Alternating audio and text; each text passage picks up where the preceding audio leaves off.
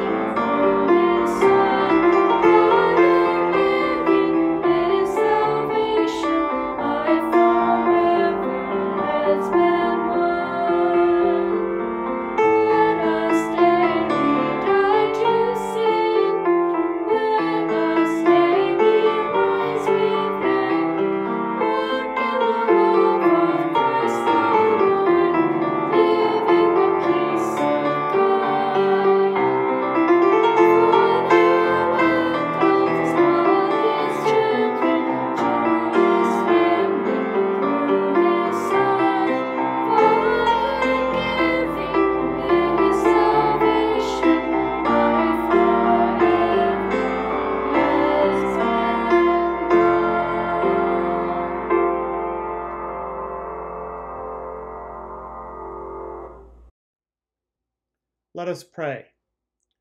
O God, the giver of all that is good, By your holy inspiration, grant that we may think those things that are right, and by your merciful guiding, accomplish them.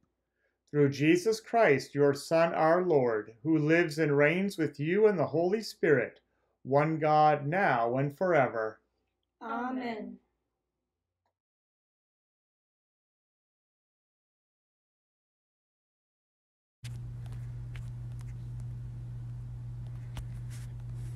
The epistle is from 1 Peter chapter 3. Now who is there to harm you if you are zealous for what is good? But even if you should suffer for righteous sake, you will be blessed. Have no fear of them, nor be troubled. But in your hearts regard Christ the Lord as holy, always being prepared to make a defense to anyone who asks you for a reason for the hope that is in you. Yet do it with gentleness and respect, having a good conscience, so that, if you are to be slandered for those who revile your good behavior in Christ may be put to shame. For it is better to suffer for doing good, if that should be God's will, than for doing evil. For Christ also suffered once for sins, the righteous for the unrighteous, that he might bring us to God, being put to death in the flesh, but being made alive in the Spirit, in which he went and proclaimed to the spirits in prison, but they formerly did not obey, when God's patience waited in the days of Noah, while the ark was being prepared, in which a few, that is, 8 persons, were brought safely through the water. Baptism, which corresponds to this, now saves you, not as a removal of the dirt from the body, but as an appeal to God for a good conscience, through the resurrection of Jesus Christ, who has gone into heaven and is at the right hand of God, with angels, authorities, and powers having been subjected to him. This is the word of the Lord.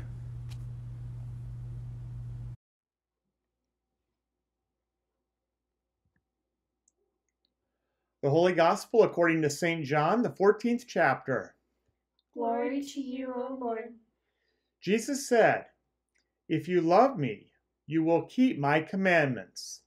And I will ask the Father, and he will give you another helper to be with you forever, even the Spirit of truth, whom the world cannot receive, because it neither sees him nor knows him.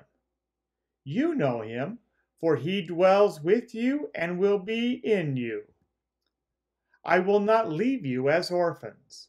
I will come to you. Yet a little while, and the world will see me no more. But you will see me. Because I live, you also will live. In that day you will know that I am in my Father, and you in me, and I in you. Whoever has my commandments and keeps them, he it is who loves me. And he who loves me will be loved by my Father, and I will love him and manifest myself to him." This is the gospel of the Lord. Praise to you, O Christ.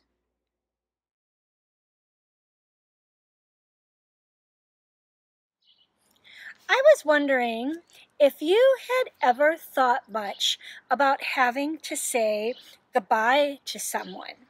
Sometimes when we say goodbye to a person, we don't feel so bad on the inside, especially if we know that we're going to see that person again, maybe real soon.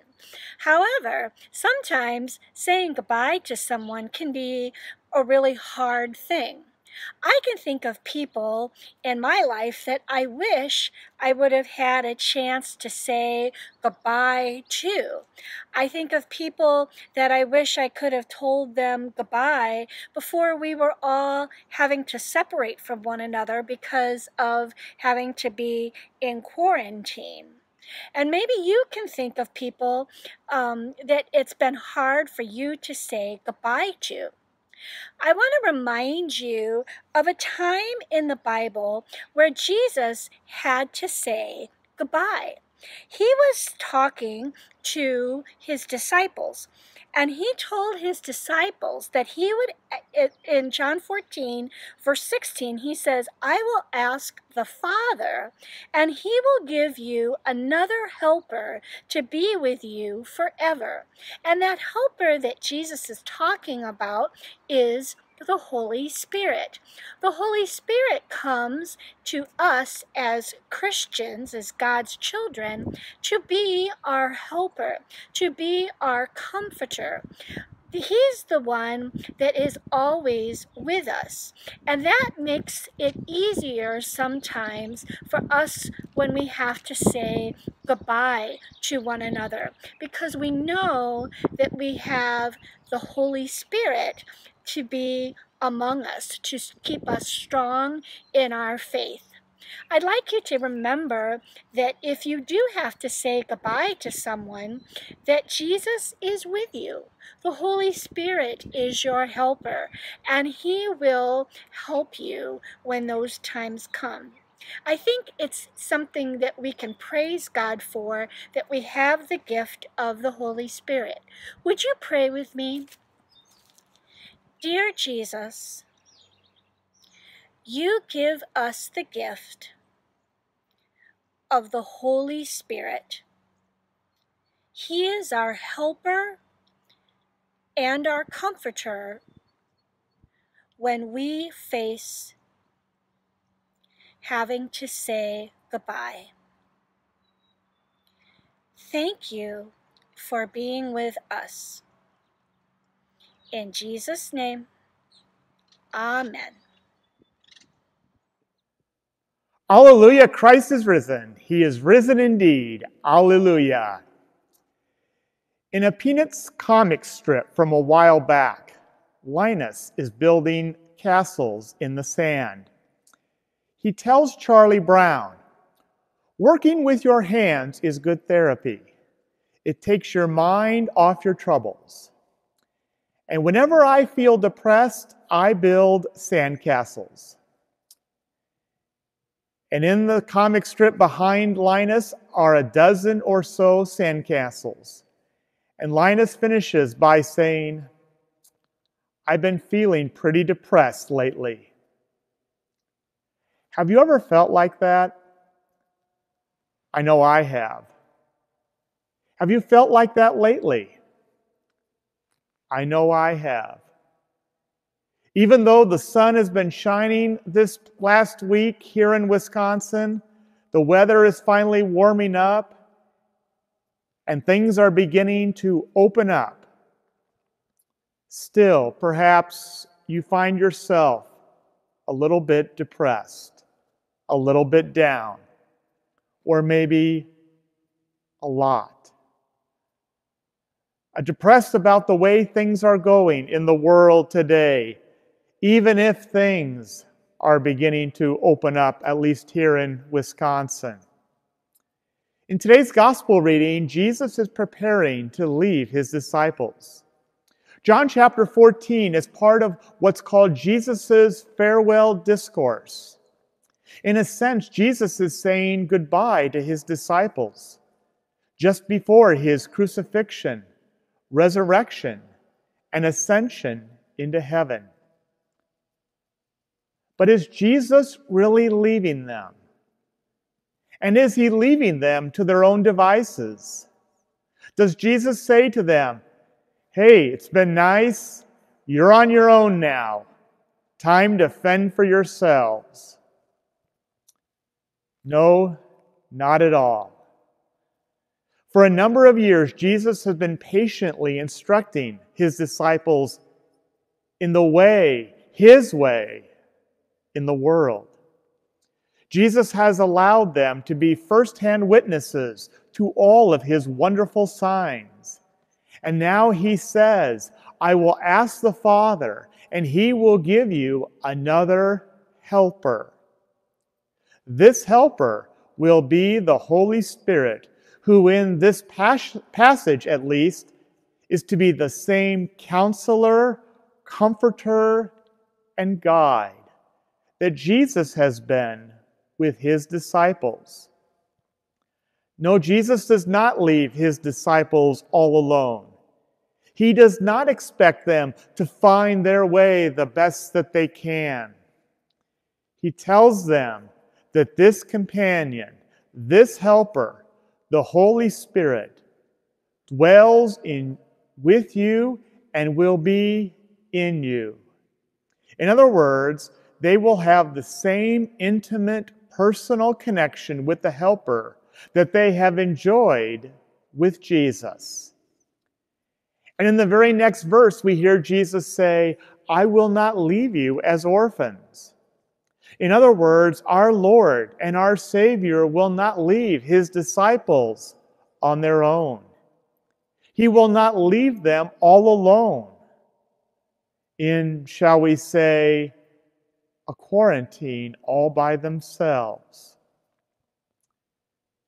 Yes, my friends, there is a message here for you and for me, just as there was for the disciples. When Jesus calls us to follow him and trust him, he doesn't expect you or me to be some kind of spiritual superhero. He wants us to follow him, to love him, and keep his commandments. Translation: he wants us to be dependent on him. Now, that is a message that goes against much of what's been ingrained in us by our world and our culture throughout our lives. After all, why do students go off to college? Some might say, well, to get a good education, to get wisdom and skills. But as the parent of a college student myself, very often what they value is being out on their own. What do older people feel about getting older? What do they fear about those years? Maybe the loss of a spouse or even death. But I've also heard that they fear becoming dependent on their family. What is a reason often heard of why a young couple that really doesn't want to get married? Well, I've heard, we don't want to be dependent on one another. We like our freedom. And I'm sure that's one reason we are so excited to get out from under this quarantine here in our state. We're all tired of following all these mandates, all these restrictions, what someone else is telling us to do. Unfortunately, many summer camps are not being held this year, but one year a child told his pastor that he was excited about going back to summer camp. And the pastor asked him, "Why do you like going to camp?"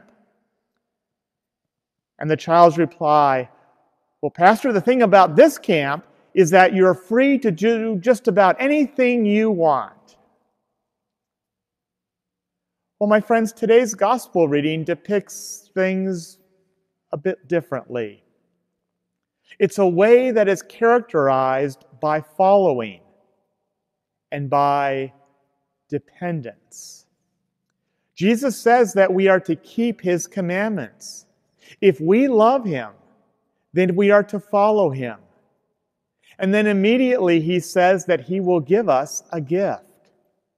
He will give us his presence with us, next to us, and in us, so that we will be able to faithfully follow him. In light of this word from John's Gospel, you might think of the Christian life as a life of dependency. And my friends, that's really a good thing, because so often we find ourselves feeling all alone. If we are not dependent people, then why does it hurt us so much when we feel all alone? Have you ever felt alone? At one time or another, all of us have felt that way.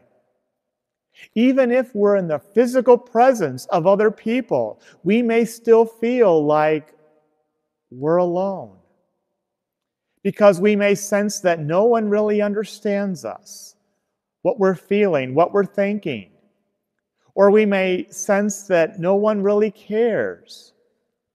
There's a deep hunger in all of us to have someone in our lives who understands us, who cares for us, who's an intimate part of our lives, who will never leave us when things get down. We human beings are created by God in such a way that we cannot give ourselves the comfort that we need. We are created to be dependent. We need others whom we can trust and whom we can confide in. As human beings, we often need help from others whom we trust. But the problem is that sometimes others, in one way or another, either aren't there, refuse to be there, or if they are there, they end up leaving us or letting us down. Or at the very least, they may disappoint us or fail us. If we put our total trust in other people, whether they be government officials or our own family, and not in God, we are setting ourselves up for being empty and heartbroken. But in today's gospel reading from John chapter 14, we have a tremendous promise from our Lord. He tells us that He will never leave us alone. During Jesus' earthly ministry, if there was a disease, He healed it. If someone was blind, the person received their sight. If there was darkness, He filled it with light.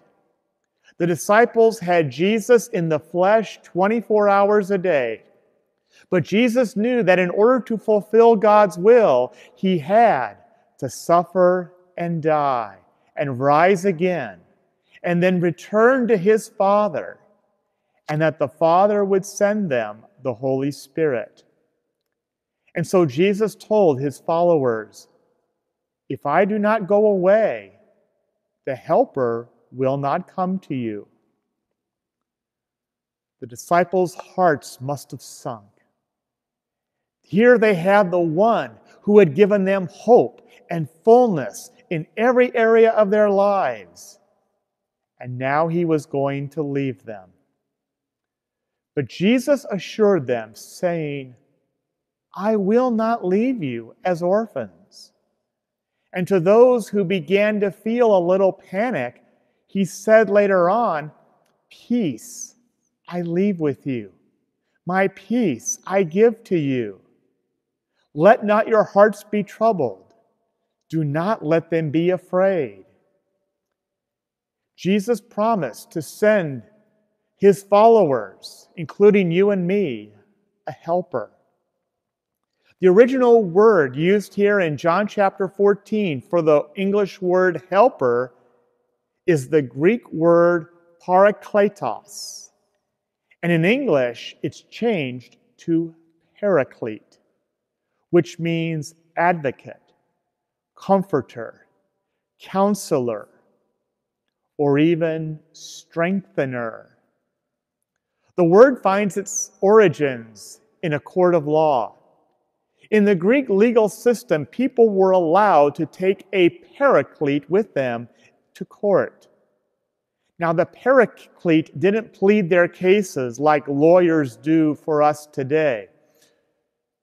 Instead, the paraclete stood beside them to influence the court by their support for the accused and as witnesses to their value as citizens. In fact, the word literally means called to one's side. So in this sense, the paraclete was an advocate for another person in their time of difficulty. He was their comforter, their strengthener. And my friends, this gives us insight into what God provides for us in the Holy Spirit. Not only one who comforts us, but one who is at our side, advocating for us in times of need, witnessing to our value as citizens of God's kingdom, and strengthens us for our journey until our Lord comes again. In fact, He strengthens us to be, shall we say, dependent on our Lord. And it's through this helper, this paraclete, the Holy Spirit, that Jesus gives to us much more than just a promise to watch over us. No, He promises to be with us and in us. He assures us of the most intimate, loving relationship that we could ever experience. a relationship that he himself established and made firm through his death on the cross and his rising from the tomb. And we as Christians continue in that relationship with our Lord by keeping his commandments. But keeping our Lord's commandments means much more than just following a list of do's and don'ts. Keeping our Lord's commands means clinging to and treasuring all the goodness that God gives to us.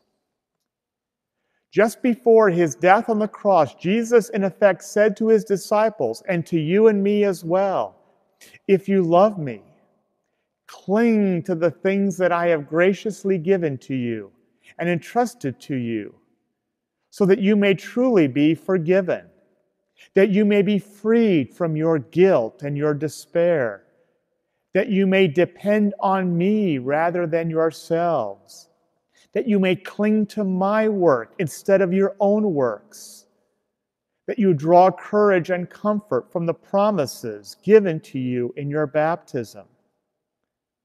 Jesus says, if you love me, you will eagerly receive these gifts from me. You will let me wash you and feed you and cleanse you and heal you. For this is my will for you and your life, that you walk in the safety and the shelter of my death and my resurrection. One day, a friend of C.S. Lewis, the great Christian author, commented that some of the atheists he knew were some of the very, very best people he had ever met. C.S. Lewis was really unimpressed by his friend's observation of the goodness of these unbelievers. He said, "No wonder atheists are good people. They have to be good. They have to get everything right. They don't believe in a God who forgives. They don't believe in a God that you can depend on." And that's true. Christians are those who are free to go forth, to confess our sins and our imperfections and our wrongdoing, to praise God more than we praise ourselves. We are free to forgive those who have wronged us, even our enemies. And we are free to love them as He has loved us. We are free to do all of these things, even though we may fail at times or even fail many times, because we trust in the God who loves us so much that He forgives us. My friends, the Christian life is not based upon our need or even our possibility of getting it all right. The Christian life is based upon the forgiving, receiving, emboldening, and encouraging love of God in Jesus. The Christian life is dependent on the one who gives and the one who forgives.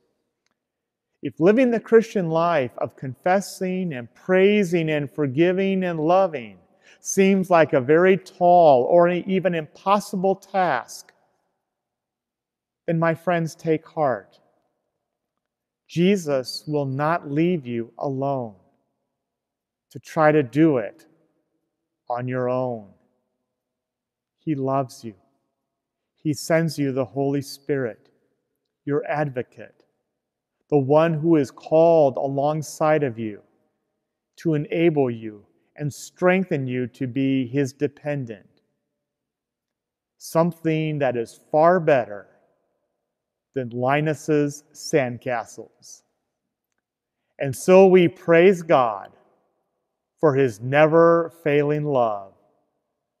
Love divine, all loves excelling.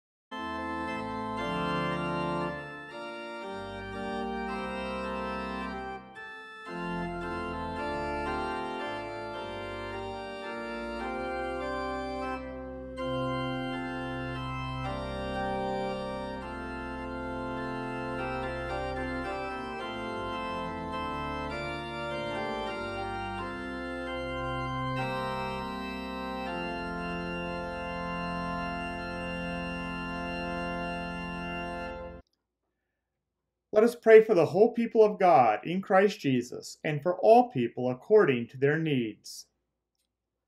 For the faithful proclamation of Jesus Christ to those who do not know him, that through hearing the word of the Lord, many may be brought to faith and to the knowledge of the truth. Let us pray to the Lord. Lord, have mercy. For the Church of God, here and everywhere, that all who confess Jesus Christ may be united in teaching and witness, defended against all the assaults of the enemy, and eager to gather around your word and sacrament in love for one another. Let us pray to the Lord. Lord, have mercy. For our congregation, for the work of the kingdom in our community, and for the resources to accomplish all that God desires, that his name may be glorified among us and his purpose fulfilled in our words and our works. Let us pray to the Lord. Lord, have mercy. For our nation and those who lead our nation, for the end of the pandemic, for peace among nations, and for an end to terror and violence, that we may work for the common good so that justice may prevail, life be protected, and truth abound. Let us pray to the Lord. Lord, have mercy. For the agencies and institutions through which we love our neighbor and provide for those in need, for the destitute and homeless, and for everyone who suffers unemployment and underemployment, that we may aid them in their needs and assist them to find honorable labor to supply all their needs. Let us pray to the Lord. Lord, have mercy. For the lonely who suffer the burdens of life without friendship or family, for those depressed or weary of pandemic measures, and for the fellowship of the church, that we may bear one another's burdens and live in community with Christ as our head. Let us pray to the Lord. Lord, have mercy. For the sick and those who suffer, and for those who are facing any kind of trouble or trial, including all those whom we've been asked to remember in our prayers here at Peace, and those whom we now lift to our Lord in our hearts.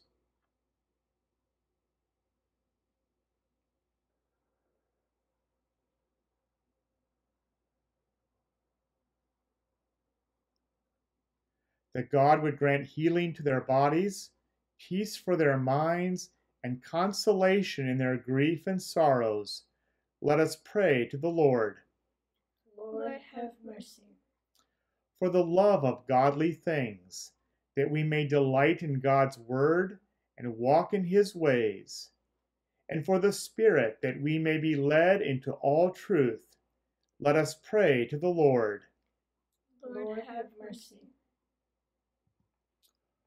O Lord, we pray you to strengthen our faith and to make our hearts bold, that we may not fear, but address our prayers to you in all humility. Hear us on behalf of Jesus Christ, our great high priest, who even now stands before you on our behalf, pleading our cause with his own blood, until that day when we are delivered from the changes and chances of this mortal life, and stand before you in heaven, through Jesus Christ our Lord. Amen. Lord, remember us in your kingdom and teach us to pray. Our Father, who art in heaven, hallowed be thy name. Thy kingdom come, thy will be done, on earth as it is in heaven. Give us this day our daily bread, and forgive us our trespasses, as we forgive those who trespass against us.